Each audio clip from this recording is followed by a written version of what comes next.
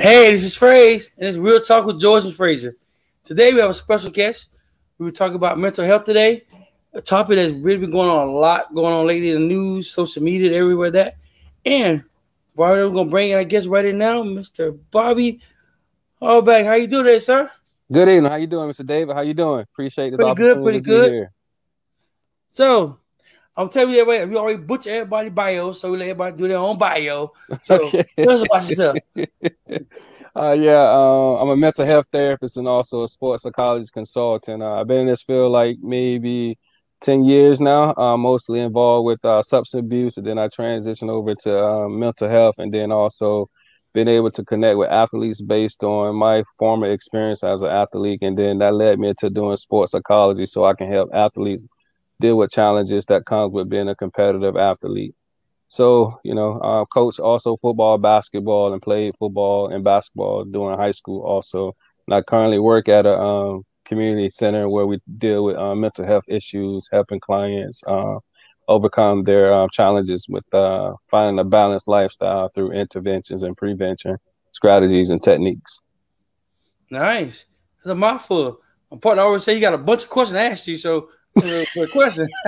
You already did a bunch of questions. So I'm gonna take over a question today though. So tell us more about the mental health issue. Whereas is it we see it more of the youth going up or more towards the adults part of it mostly? It depends. Like most of the time, kids can have challenging issues at home that can lead to issues as they continue to grow and develop, like limited resources, not being able to afford mental health care as in growing up. And then you have individuals that may be born with their mental health concerns or mental health issues like hereditary, biological factors, and then environmental stressors can also create onset of mental illness. But it's practically starts from childhood, adolescent, into adulthood. But most of the time, it can be from the beginning of childhood, and then it can carry over. And then once again, anytime you can have a mental crisis or a mental breakdown, it just also depends on your environment and your upbringing. So, paying to that note, you think it affects them more as they become adults if they don't have the problem taking care of their youth growing up? Because you say a lot of events happen, though. Some people lose their family member young. Some people lost their parents young, had raised by their grandparents. Do you see a difference in those kids versus kids who actually raised by the traditional mom or dad still in the household? Is it a differential in the mindsets, or what do you think? Well, in terms of that, like when we talk about the upbringing based on the family, based on the dynamics, and if a kid come from a two parents household, hypothetically speaking, you would say that it is more conducive or is more safe to say that this kid should come up without any issues, and then on the flip side of that, it still can turn around and have issues. You can be wealthy, you can be rich, you can be coming from a household of individuals, but the silence of keeping a lot of things within can also cause a mental breakdown with the two households. Obviously, with a single parent household, you can look at it both ways, based on the structure of that single parent, how they upbring the kids, and then having a support system to help nurture and develop that kid. So, but as in we consider the thing, like when you're coming from an individual household, a lot of things bad will happen or a lot of things does go wrong because there's only one parent in that household. So once again, it all depends on the upbringing, also the environment, and then the genetics, being able to have a clear understanding of what leads to onset of mental illness or what causes mental illness. It can be generation, curse, based on your upbringing, and also based on your genetics, DNA too. True. Now, I'm going to tell the base a little bit on that genetics part of it. I know certain cultures, depending on like some person from another country versus a person from USA, versus third world country. Mm-hmm. Do you see any differential, say, in the mental states? Because I know some people say poverty is a way of mental health where you can't have everything you say you won't bring up, you can't buy what you want, you can't do what you want to do, and a lot of things lead to like crime. Mm-hmm. Sometimes mental issue where you do things you don't supposed to do because they're like rapists, serial killers. All this stuff is involved in mental health. And FBI usually based on an analysis on those scenarios, how they profile you. Like for single, like you say, for single parent home, for a 2-parent home, a parent has money, parent don't have money, parent has education. Like, how do you, from your perspective, do you think that really plays a bigger part in that versus, or you think that maybe that it's just where they stereotype people to in order to put them in a certain category? Well, obviously, you know, based on your social economic statuses, that does make a difference. But at the same time, it don't exempt individuals from having mental health issues or mental health diagnosis. But having limited resources, being able to have the best of the best, or having resources that can help and promote growth. You know, when you're coming from an impoverished neighborhood, a poor neighborhood, you don't have the same access or accessibility compared to someone coming from a affluent neighborhood or a rich parent. So yeah, that does weigh heavy on the mind of an individual. And then also, as you're going from different country to different country, that's a transition. So with a transition, now you're dealing with adjustment coming from, you know, a third world country or Middle East or whatever it may be, coming from a foreign country to another foreign country. That in itself can create a lot of psychological disturbance, stress, uncertainty, which can lead to depression, anxiety, feeling overwhelmed, feeling left alone, and then also coming to a new territory, you don't know nobody. So that can be an onset of depression, low mood, unmotivated. So yeah, all of those plays into the factor of onset of mental health concerns or mental health illness. Okay. Dang. See, I like that. I like that. I like that. No problem. The best way you didn't clarify which culture was it. I like that. You didn't get you didn't point out a thing like it's those over there, those over there, you know? Yeah. You made it more broad, which is true. No, some people you to blame culture on a lot of mental issues going on nowadays, especially in the United States, since we have so many cultures in one pot and everything think differently. And I've been to other countries and I've seen what people say here ain't always the case in their country. A lot of times people use that as a way to get into another country to seem like one place is worse than the other one, just to get to another place to think it can be better or better opportunities. So I mean, like, so a different way to play it off. So we're gonna change this over to sports, my favorite topic. Okay. Let's have it. But before we go to sports, though, tell us like some of the tips that like checks like checklist. Some use checklists.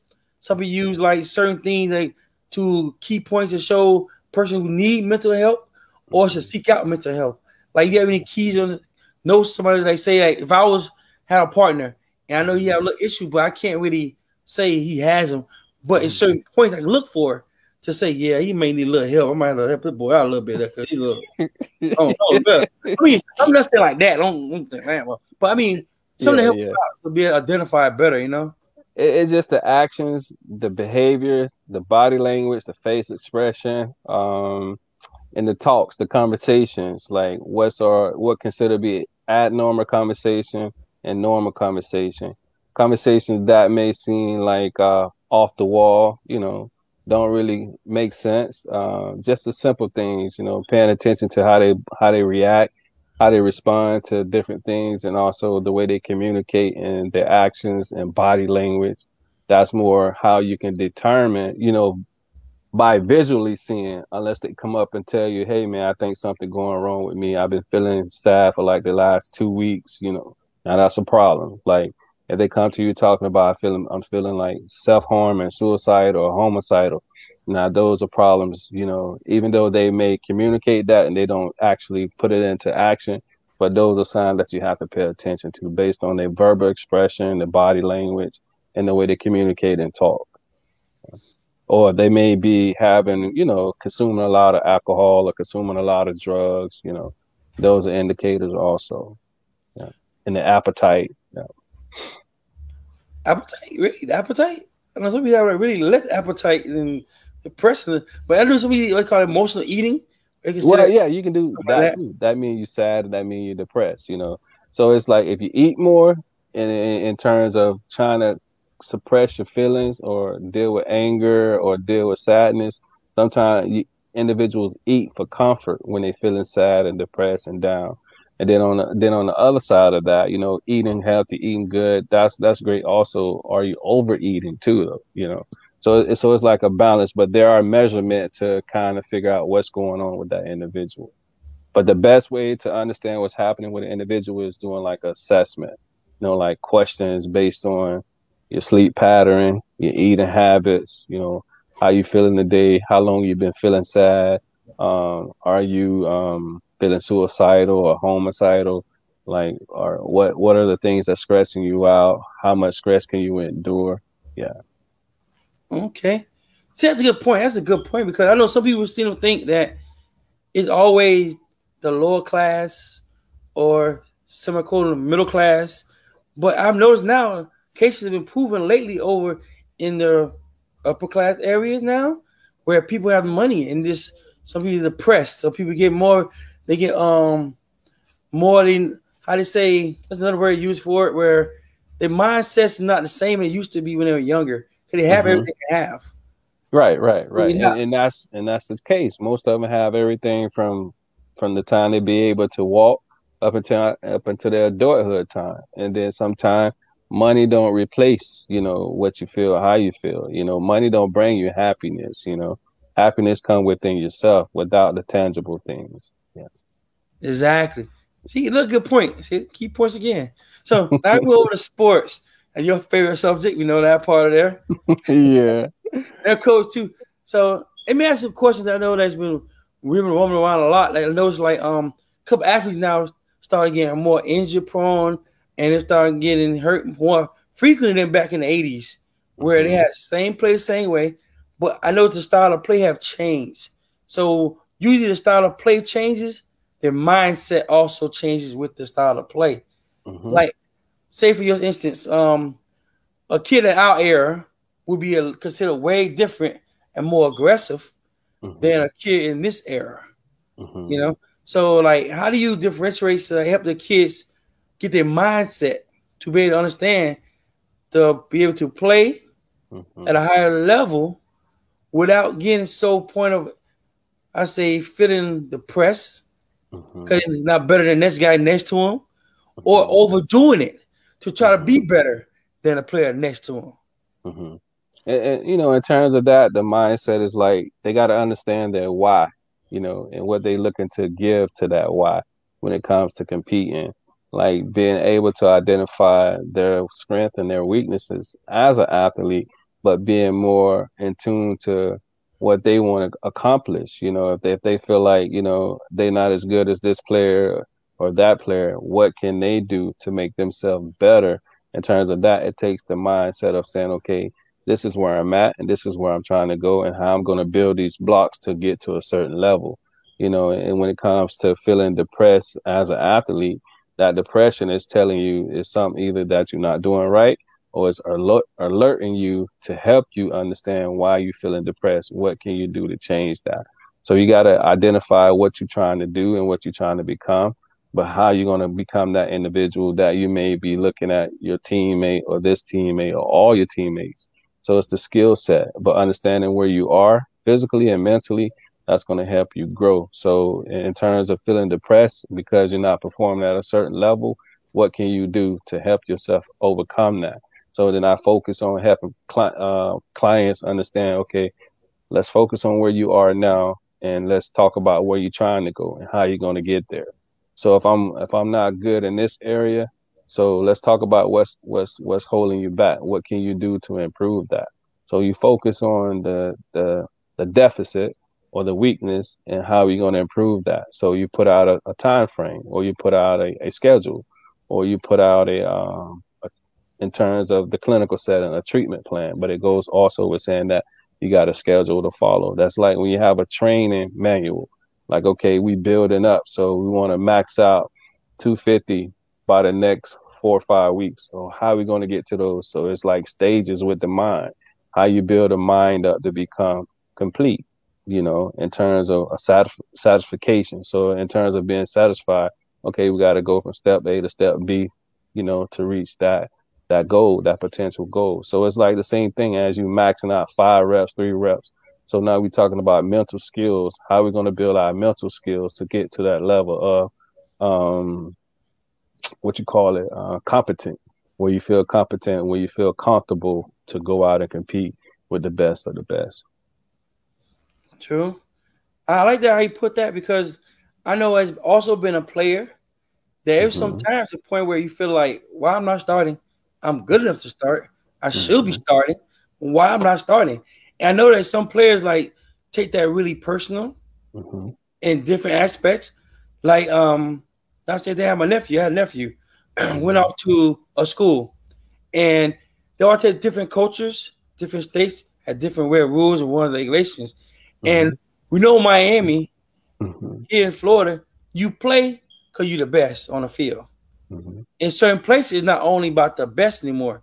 It's about who they feel should start because of, say, he's a senior and he need to get more exposure. Not that he's better than you, not that he should be starting. In fact, the matter is he's a senior and we need to get him more exposure so he can either go to a different school or try to get drafted or try to get to a transfer to a better school. And he took that really hard. Like literally took it really hard because he started. They won a couple of games. He felt like he should continue to start. The player came back, got better of injury, and the coach immediately put him back in the game. Coach didn't explain to him why he did it. He just benched him. Now, here in Miami, they tell you why they bench you. You do your job doing wrong, threw too many interceptions. You don't feel like I don't feel like you might start a quarterback right now. I want my old start quarterback back. But they give you some sort of explanation. They didn't give anything. And it really broke him down mentally. Like he started turning on teammates started turning on him. The trust in a team separated because by him winning, a lot of players want to play with him. A lot of players were loyal to the older player. So how do you like as a coach and your knowledge as being a psychologist fix that situation? How would you approach that situation? Well, first and foremost, the coach should have been more in tune to saying, okay, I'm about to make this change and I need to make sure I'm making this change to make a sound decision, not just abruptly just making this change without informing the starter that was already there. Well, replace the starter, and now he came back from injury, so he should have sat down that player that replaced the injured athlete and say, hey, look, I'm in the process of transitioning the guy that went out on injury to come back into a starting role. So I just want to make sure I give you a heads up and I give you enough time to digest and intercept what I'm sharing with you. So when it comes to making this sudden change, but even though he made the sudden change, he should have told him up front, like somewhere down the line, I'm going to play him back. I'm going to bring him back as he come back from his injury reserve. So it's about the coach being more upfront and being more transparent and letting the players know, like, or that particular athlete know, like, this is about to happen. I just want to let you know, heads up, you ain't doing anything wrong. But at this point in time, I just want to be able to bring back the guy that was originally starting in this position. And just be honest with him and acknowledge his attributes, before he just tuck the player and replace them. So it's more in terms of that. And then at the same time, the player that was replaced and then the player that put in his place, it's not up to the players to initiate that conversation. It's up to the head coach or the position coaches to say, hey, look, this is about to happen. Joe about to come back within a day or two, or Joe ready to go. So there's no telling when I'm going to pull Joe back in the game. Just using the name. Yeah. And then just allow Jose to understand, look, I appreciate what you're doing here. I'm in this phase. I'm thinking about bringing Joe back. I don't know when, but it can happen anytime. So I just want to go ahead and just let you know, bring more awareness to what's about to happen.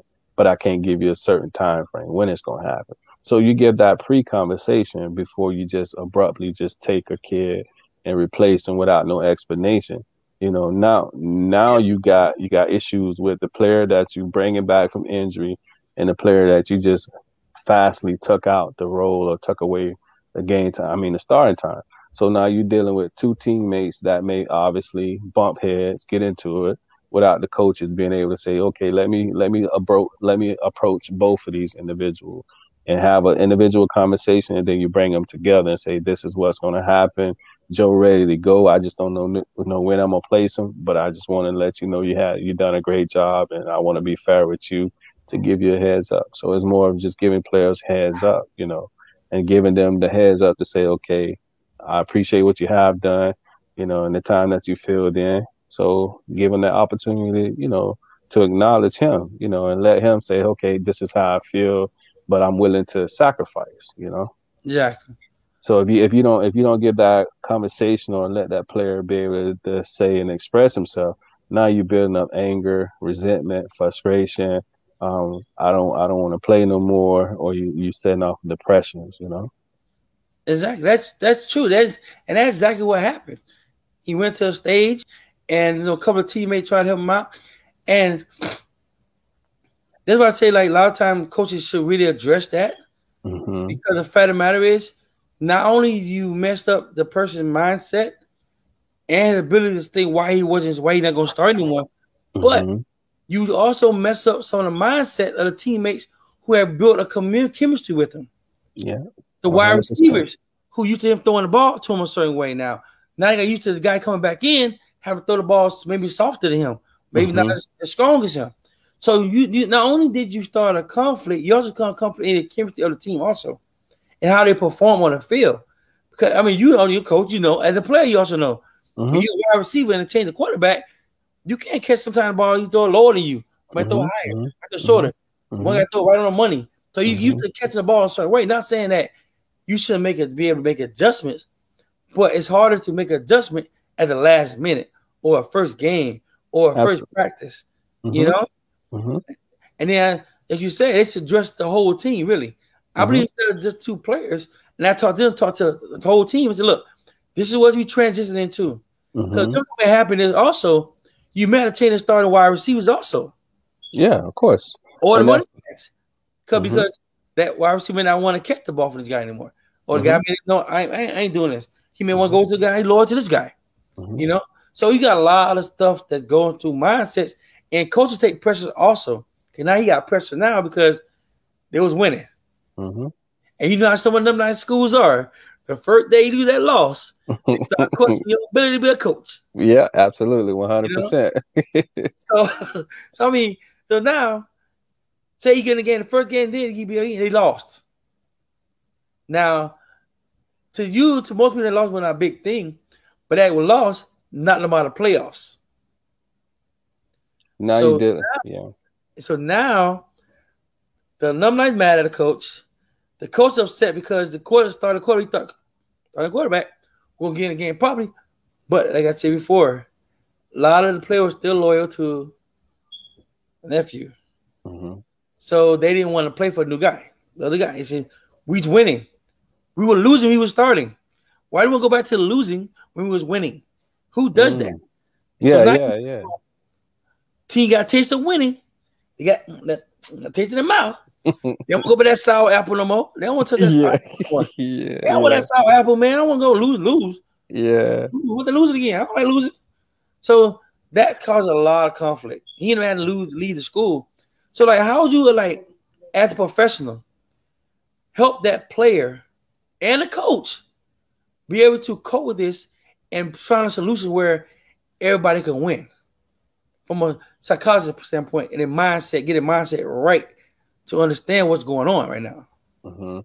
So let me just back it up a little bit in terms of like the player that he left or he decided not to play no more. Okay, he didn't want to play anymore. He felt that he deserved to win. Okay. He helped them win. Okay. He felt that he should not be benched because of the fact they was winning. You know? And where he came from, when you win, you stay in the starting lineup. They don't bench you unless you mess up. Right. So yeah, go ahead. Finish your statement. So his mindset, he thinking, I didn't lose. I ain't threw interception. I never fumbled the ball. I never turned over anything to give the coach any reason why I should not be starting. But only reason I think of when the player said was that the guy was senior, he had to play. So was this senior, I'm assuming he had some kind of leverage because he was a senior in terms of that. How was his athletic ability, his athletic access to the team? Just kind of briefly to see why. I mean, I get it because he said a senior, so he wanted him to go out with a bang as a senior. So I get that. Well, apparently what it is, the school that he goes to is like one like a JUCO school. And you know, JUCO school have to play the seniors. You have to play the seniors in order to get to another school or to maybe get them to the next level, right? So he not understanding that because when they went to the school, they didn't quite explain to him the culture of the school and the purpose of the school. He was thinking of a regular 4-year school. That's what he was thinking, you know? So he was trying to figure out why. To somebody to sit down and actually explain to him that it was a JUCO's 2-year school and most didn't have to play because they had to get picked up by another college or move to the next level. So it sounded like it was miscommunication from the jump start. Exactly. And miscommunication can cause a ripple effect where everyone that's involved wasn't communicated clearly to understand the system, you know, and how things are in place, the policies and procedure. So that's where the problem originated from. And then it just seemed like it never got really addressed appropriately down the pipeline. So when it came to the player that left because he felt like he should have stayed in the starting role without really having a clear understanding of the expectation coming to the school, and then with the miscommunication led him to feel like he wasn't given a fair chance to not a fair chance, but keeping him in the starting role because he felt like he was the best player at that time, even though this was a senior over here. But it was a lack of communication where it could have been avoided to say, hey, look, with the player that was doing a great job and compared with the seniors, the senior is the seniority, and that should have been more explained. So without the explanation and going further into detail, like that's where the original problem started from. So now that since you didn't address those problems, those issues, that was the turnout. The player left, and then the senior came back in because he understood that senior is going to get priority no matter what type of athlete playing in front of them or how good the athlete may be. So it's really starting from the head top, you know, the lack of communication, miscommunication, no clarity and no verification. So now with that being said, and as it transpired, now you have a player leaving because he didn't really get the full understanding or the right communication to how it works, you know, in terms of classifications and seniority. Like, I can understand why he got upset and left because there was a lack of communication. He knew he was better than the senior, but at the same time, the program already said that, you know, senior gets seniority first. So the lack of communication and miscommunication or not clarity created that problem, created that separation and that division. And obviously the player left because he felt like he deserved to be in that starting role, regardless of what the senior status may be. True. That is true. And that's one of the reasons why he ended up leaving school. And my thing also, too, I think a lot of clarity should be clarified more on what a school is versus a traditional college. You know, because there's a big difference in that picture. There's a really big difference. And a lot of kids don't understand that. A lot of kids listen to me say you need to get picked up. You look, oh my God, a team want me. Somebody actually want me. So he excited. He's asked, you ready to go to work, you know where to put his work in. Then you get there, you put your work in. You think we get in this starting role, you waited, well, however long you waited to get in that role opportunity, and then somebody's like just take away right up on you, like, hey, no man, you see, you start. So I mean, I'm not really a fan of him. I'm not, because the fact of the matter is, to me, it gives him a false sight of be able to play as a player, and you want to win. Majority players want to win.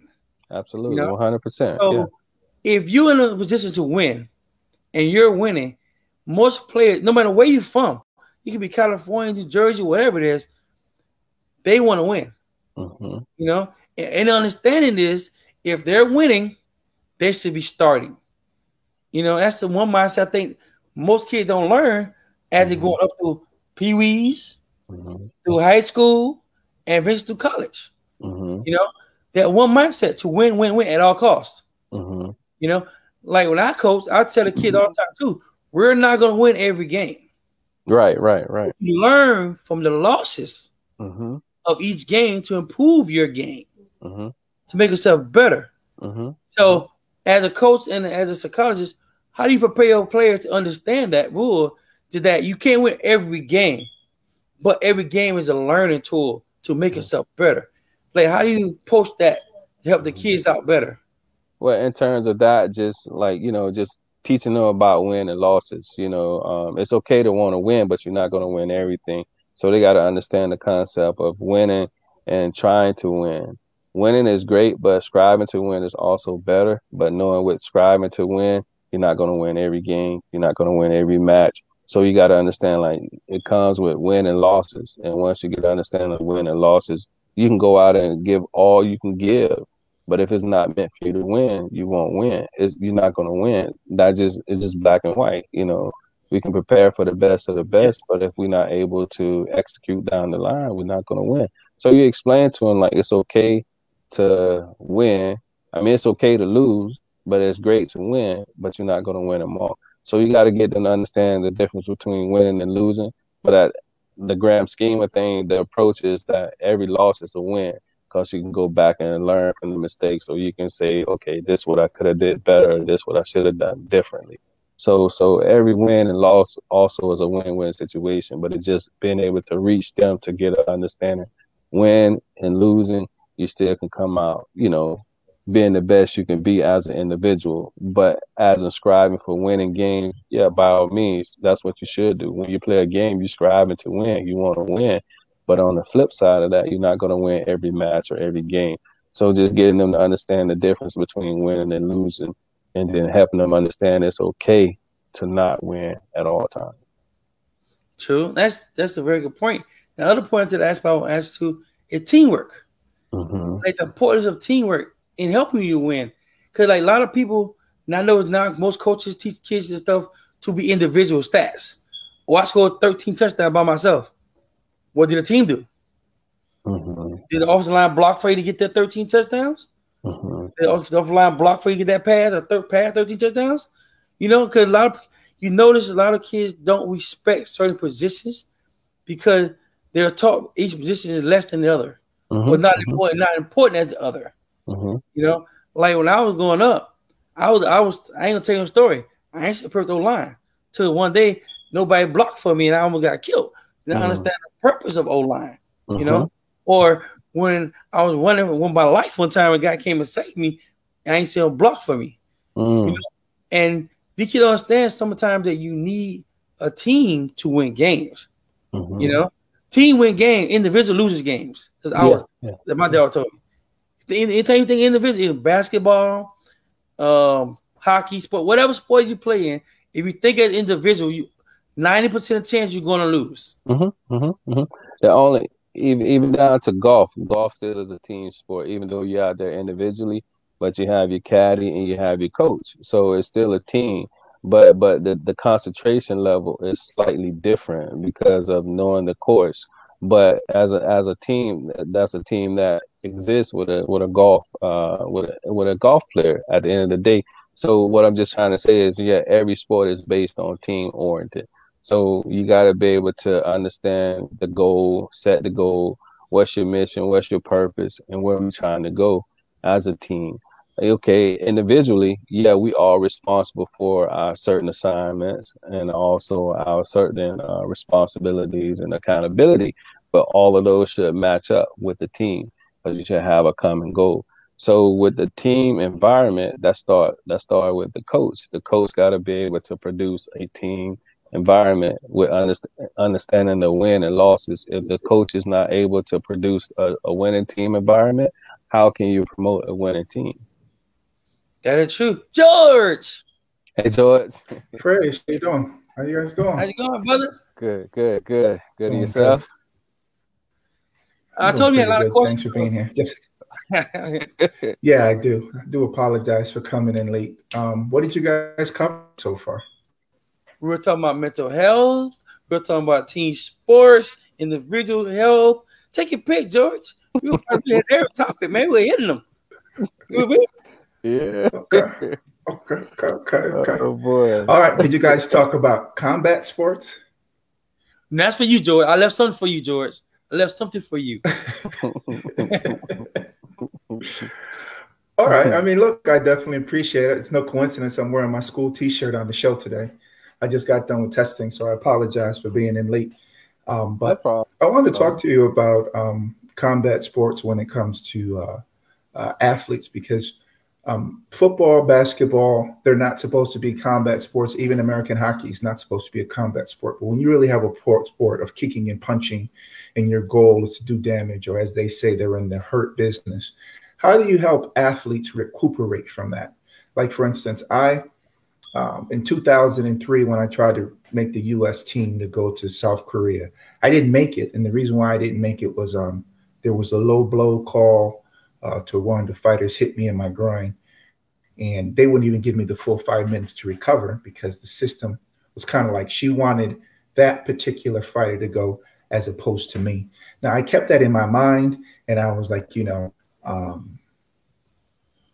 don't want to say that I didn't train hard, but I didn't train hard enough. I didn't know what it was going to be like. It was first time being at nationals.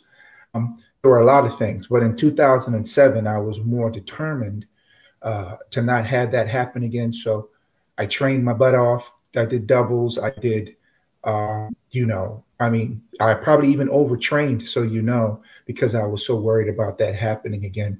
And although I made the team, there was still something psychologically there with me, whether it was fear, whether it was something else. So how do you help athletes get over that particular part of it? It's a two-part question. Okay. In terms, and I'm gonna start with the coaches first. Like, coaches are responsible to being able to help players sort through emotions and feelings, but to a certain degree, and then dealing with the understanding of what you have to do to make that round or make that match. It have to be a clear goal, and the clear goal have to set in terms of like, where are you mentally and where you are physically. Like, and then having that goal, as you say, not being able to reach that I would say that dream or that desire that you had set out to be, in terms of coming where you are mentally. Like, how did you sustain that focus? Fear could have been also the evidence to why you stayed focused to get to that next level. So in terms of having fear, if you can acknowledge that fear and where that fear coming from, you can turn that fear into productivity, into positive energy. So when we have fear, it's a reason why we have fear. So in the fear that you had because you didn't want to miss that round or miss the opportunity, that fear pushed you and motivated you to be better, to do better. But at the same time, you overtrain yourself, and overtraining yourself can also create a lot of psychological burnouts or breakdowns, because you're pushing so hard to reach that goal, and the fear is motivating you, but at the same time, you're hurting yourself because you don't want to miss out on the opportunity. So in terms of the coaching responsibility, the coach could have imposed that pressure on you to allow you to see, like, if you don't reach a certain level or get to a certain goal, or I would say goal, get to a certain goal or a certain measurement, to see where you are to reach that level, to cross over, to get to that threshold where you're trying to go. So with that, I'm big on coaches being able to understand the players first, but helping the players work through whatever setbacks or challenges or obstacles that they may have in that particular sport. So mentally, it's responsible for the coaches as well as the athlete, but it have to be some common ground to say, this is where I'm at as a coach expectation, and also as a player expectation. So, but you felt the pressure and the fear that came behind falling short. So you turned that fear into motivation. You turned that fear into pushing you to a level where you felt overtrained. And being overtrained, like I said before, it can hurt you more than help you. But you was able to endure and push through that mind. But in the back of your mind, you didn't have that short-term memory. You had that long-term memory where I don't want to have this feeling again. So you did what you needed to do to succeed in terms of that. I don't know if that answers your question, right, but I just want to. Oh, no, it definitely does, because I know that, in our sport, there are knockouts and there are severe knockouts, not the technical knockouts. I'm talking about the concussive knockouts where the people are sleeping type of things. And I know that that can be crippling to a lot of different competitors, because even though it's an amateur competition, so to speak, it still has a lot of bragging rights. I was a national champ. I went to the World Championships in UK, or every 2 years where they host their World Championships. And I know that during the 2007 event, a fighter from Georgia just came in the first round, knocked out a fighter from Northern Ireland. I mean, it was clean, smooth. You even hear me on the tape. Oh, he knocked him out. Close, sleep. You know what I mean? And it was a shock for us, because technically in the rules, you're not supposed to draw blood. And technically in the rules, you're not supposed to be aggressive, but a clean kick or clean punch is a clean punch. And if you miss it, the intent is not to knock him out, but if you hit him in that right spot, it can happen. So that was the shock value. My match when I Spain, I was so concerned that I was too cautious, so to speak. So I was fighting for points as opposed to fighting to win the match. You see what I'm saying? So subsequently, I lost by 1 point because I was fighting for points as opposed to fighting for the match. But saying all that to say, how do you help coaches and fighters get that out of your head, especially if it was a devastating knockout? I mean, back in 2007, there was social media, but there wasn't social media like this, where, you get the meme and all the knockouts and this, that, and the third, and just rolling in your head and rolling in your head. And, you have all these things that you can't get past, and the whole world saw you get knocked out and put to sleep, and all the pieces that go together, how do you get them out of their own head, so to speak? Because I feel like that can only be detrimental to the athlete or the professional athlete or any athlete whatsoever. Psychologically, I think that it could be very terminal, so to speak, because you have to fight that social battle. Even sometimes in major professional sports, when you see, the dude that just got knocked out last week, did you see him on the internet? It just keeps nagging at you to the point that if you don't have control of your mind, so to speak, or if you don't have a strong team, you can do things like hurt yourself, or we've seen that, and this is not unique just to amateur sports. I mean, I don't know if you remember, Ronda Rousey almost thought about killing herself when she got knocked out, because the exact thing that she said wasn't going to happen happened. She kicked her in the face and put her to sleep, and it's just, so it's not just on these levels. There's stages to all this, obviously, but it could turn very bad very quick if you don't have somebody to snatch you back into reality. And got a little glitch there, Coach. But in terms of that, like, with what I practice is getting an understanding from the coaches, from individuals. Like, you got to understand the reason why you're involved with sports. You got to understand the reason why you're coaching. You got to understand the reason why the rules apply. You got to understand how you're going to operate with certain restrictions. And so when you know certain restrictions in place, it's going to tamper with your mindsets, because you don't want to overstep those boundaries. So you have boundaries in place, but more of a thorough explanation of why you play in the sports, what's the rules and regulation of this guideline. So if you feel that you just plan to play, but at the same time you're not planning to do your best or be your best, because you in your mind you got the conscious, you already thinking subconsciously, like, I know I can't do certain things. So you're hesitant all the time, you're cautious all the time, so you can't perform the way that you feel naturally, because subconsciously you're worrying about making the wrong hit, or making the wrong, or doing the wrong kick. Now you calculating how far I should go, or how much should I do to stay within that point range, instead of just feeling comfortable naturally just to play.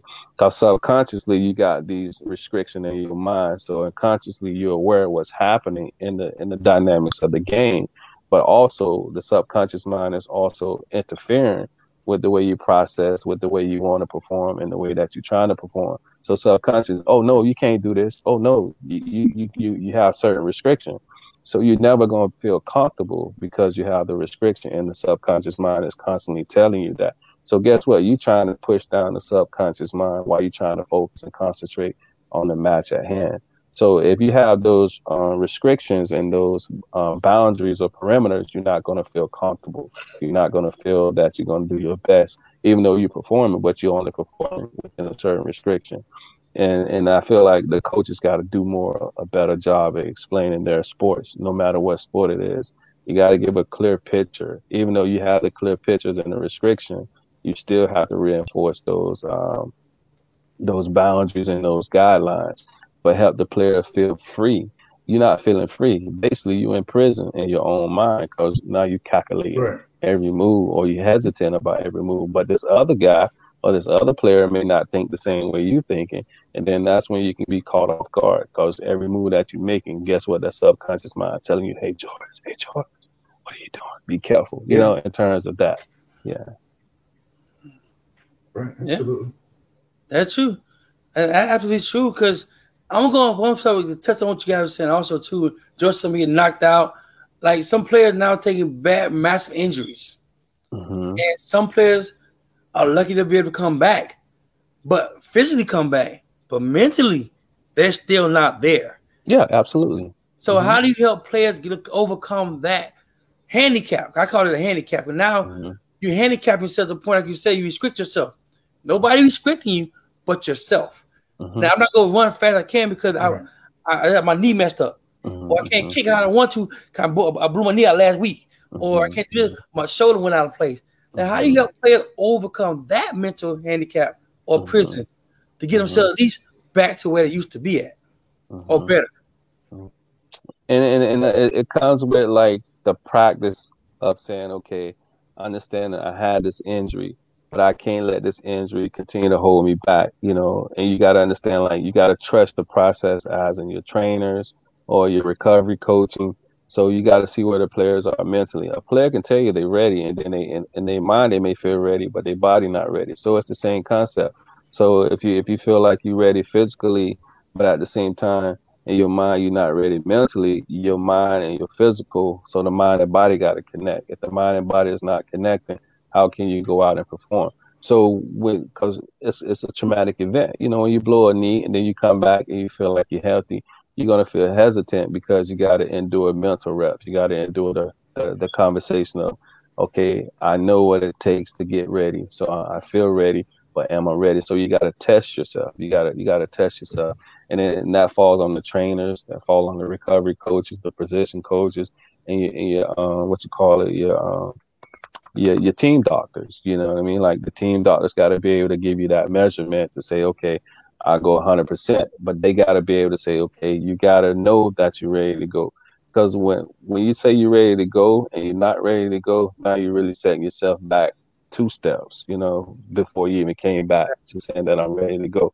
So in terms of that mentally, you got to do the mental preparation. And the mental preparation is saying, okay, I understand that I had this injury, but I got to also understand if I still want to perform, I got to trust myself. Trust myself, meaning that I feel good, or I feel even better to go back and perform. So if you're not trusting yourself physically, how can you trust yourself mentally? So in terms of saying I'm physically ready, so I got to be mentally ready. So they go hand in hand. Yeah. But it takes a team, you know, it's a team. You know, you have your team doctors, you have your position coaches, then you have your head coaches. So, but the player got to know within themselves that they're ready to go, you know. If the mind not matching physically ready, you're not going to be ready. So it's called mental preparation. You know, going out, practicing, running, jumping. You know, you got to feel that comfort. You know, but but at the same time, if you let yourself have negative defeating thoughts or thoughts of re-hurting yourself, you're already defeated. You know, so you got to trust yourself with the whole process. But it's a lot of mental rep that comes with that too. That's true. That is so true because I had quite a few. You answer, George? Couldn't hear you. All right. One last question. There you go. There you go. You think you were saying something? I couldn't hear you. Yeah. Go ahead, finish your thought. Oh, what I was saying was finish your thought. I had a massive injury also when I was playing also, and I'll tell you the recovery was like 2 stages for me. Like one part of me saying, "I got this. It ain't no big deal. I can do this." basically saying, look, bud, I ain't trying to be funny, but you can't do it. I don't care what your mom saying. Yeah. So, so I had to fight with my body and my mind to get both on one accord. That's why I said I relate what you're saying by being on one accord, because those two together, they're like the two little bad guys on the side of the head. You can do it. Oh, you can't. You can do it. And then it's your body doing it. Yeah. You know? I know a lot of players that I played with, they come back. Some did come back. Because the same player saying that I had the injury, he didn't come back no more. He quit. He retired. You know? And what I said is I came back within 2 weeks of getting the injury. The 180%. But it was a mental test. I had to literally tell myself, it don't hurt. It don't hurt. And really, it was hurting like hell. Yeah. Because you have to tell yourself that. When you have to tell yourself that and remind yourself, mentally, you forcing yourself to say that you're okay when you're not okay, or you telling yourself you're okay when you're not 100%. Now that's more the will to go, but not being able to understand like you're not ready to go. You know, because that's the competitive nature, and the competitive nature can supersede how you feeling, you know, physically and mentally. But if you constantly reminding yourself, let's go, you already done defeated yourself because you're not ready mentally. But you coach your mind to think that you're ready when you're not ready. Gotcha. All right, I have a question for you. Can you guys hear me? It's in and out though. Can you hear me? In and out. Yeah, go ahead, George. Yeah, I apologize. I'm not sure what's wrong. But anyway, my question is, what if you don't have the money for the coaching staff? What are some tips you can give players, like 3 or 4 tips that you can give players to bring them back into that mode of body alignment, physical, mental, and spiritual, to play the game? So they you know, in terms of that, can you take it back from the top again? Let me hear the question again. I heard about the mental getting back into a fold, but what was the initial question? So I want to make sure I captured that. You said coaches. Right. What I was like, what if you don't have the money for the coaching staff? Because, you know, we were talking about professional and semi-professional athletes, but what if you don't have the money for the coaching staff and the training coach and the therapist and everything like that? What are some tips you can give, like the amateur player, like 3 tips that would get them centered back into the space that they need to push on? Now, we talking about injury, post-injury, or just in general? Like, I want to make sure I'm asking you a question. Right. Just in general. Let's say they just took a loss that they didn't expect to take. Okay. Yeah, in and out. But hopefully you can hear me. So in terms of the win and losses, like the coaches gotta understand. Well, if you coaching, regardless of what, you're not going to get paid a significant amount of money. So just say if the coaches is coaching, the coaches got to be able to break down the win and losses and explain to the player that you're going to win some, you're going to lose some.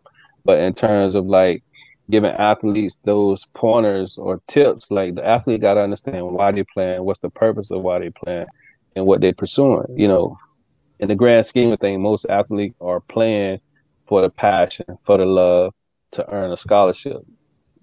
And that's whatever sport they may play. So in terms of that, the player got to understand why they're playing, what's their purpose, and the reason they're playing. So if they have a clear understanding of their goal to play whatever sport it may be, I don't really think that it should be much of a transition to get back in that fold as the mind, body, and the spirit. You know, so like I'm big on understanding your why and why you're trying to play, why you want to play, and what the end goal would be for you. You know, most players play to earn a scholarship so they can support, to not worry about the family, you know, spending money or sacrificing more. So that helps. Or in terms of what you're asking for, George, or you want something more defined than that? Right. Absolutely. Yeah, I can't hear you. Absolutely. I can't hear you. Oh, nope, okay. Absolutely. That helps. George? Can you guys hear me? So did I answer your question? Yeah, I'm good. I'm good. Okay. I'm good.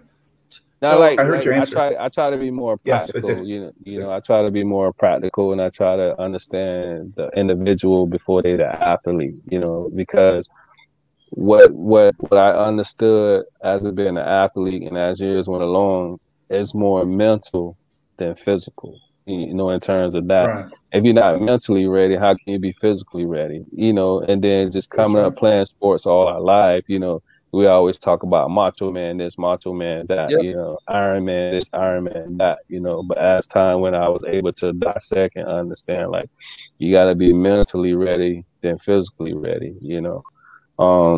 Right. So just in general, I try to help individuals understand themselves first, no matter what talent level they have. If you don't understand yourself for the most part, how can you expect yourself to produce and be productive, you know? So, and that's the approach that I try to live by, you know, on a daily basis with, you know, individuals, clients, or athletes.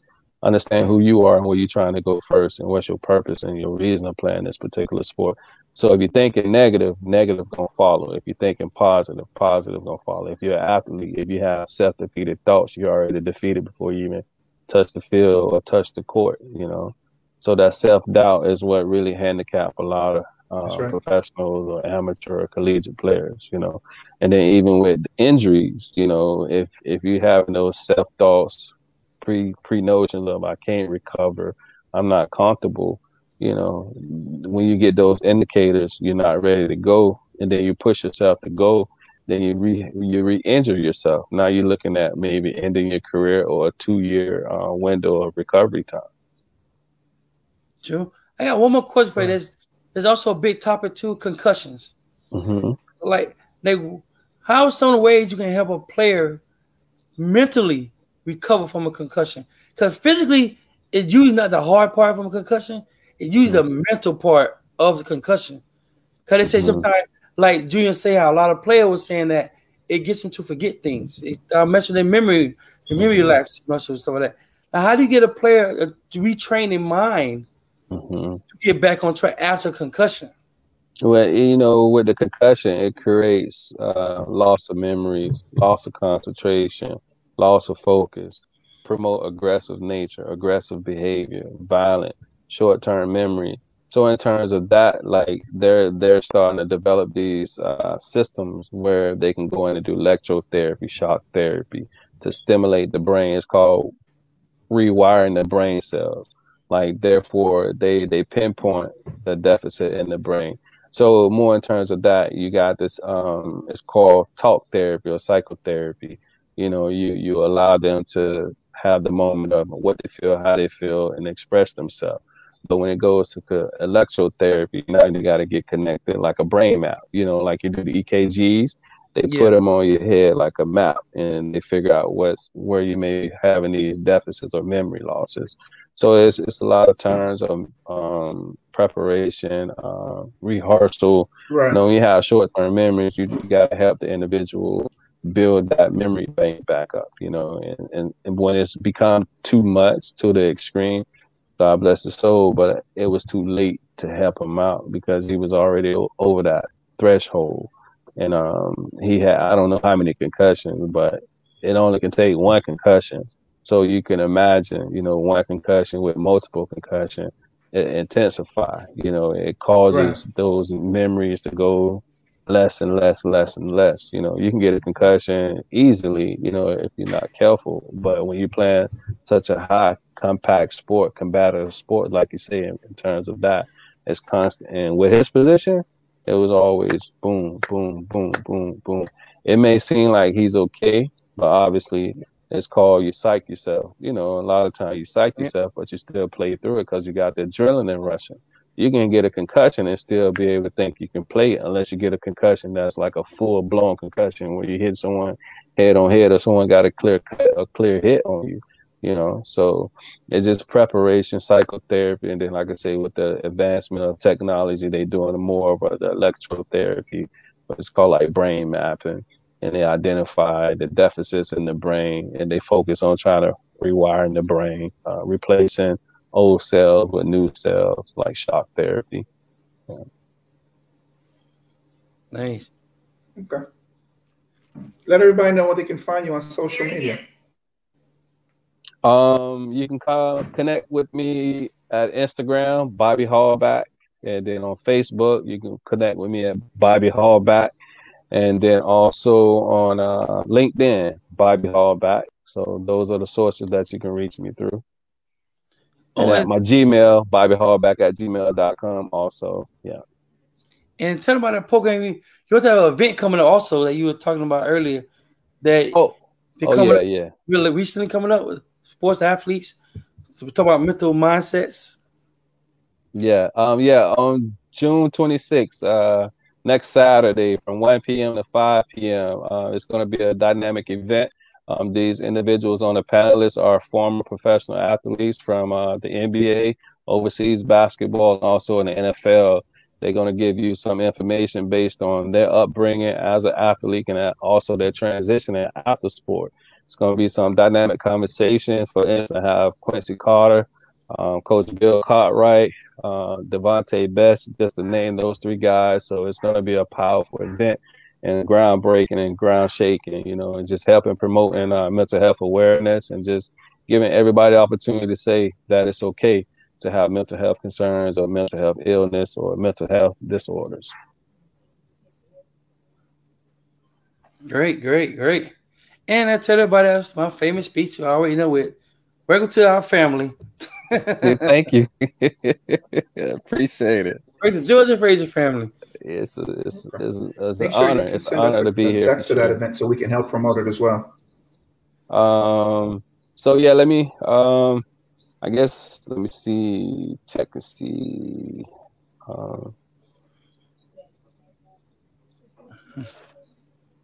I'm about to send the link real quick. We still recording. I'm sorry. I'll wait. Yeah. I'm sorry.